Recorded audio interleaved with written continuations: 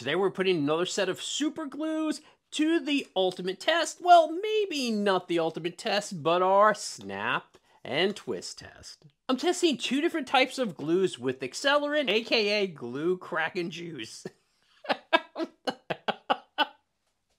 How writes this? I want to see if the Accelerant can actually make things stronger, not just make it adhere quicker. So today we're testing Instabond and we're testing Kraken. For good measure, I'm going to use good old-fashioned Loctite without an accelerant, just for a control. Each glue will be applied to standard bike handles that we've used in all of our snap and twist tests, but this time we're also adding in our force meter to see what it takes to break apart the bond.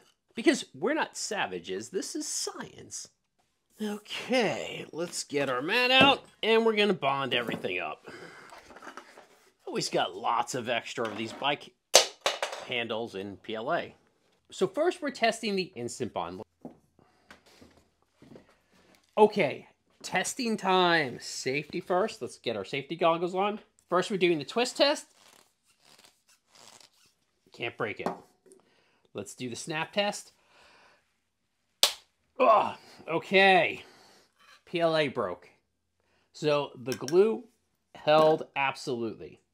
Okay, now we're testing the Kraken. Twist test, pass. Let's do the snap test.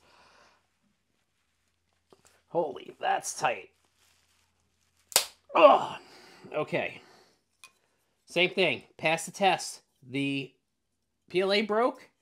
The glue held. The Kraken held up. Now, our regular Loctite. We've tested this a lot, but it's sort of our control. Twist test passed. And same thing.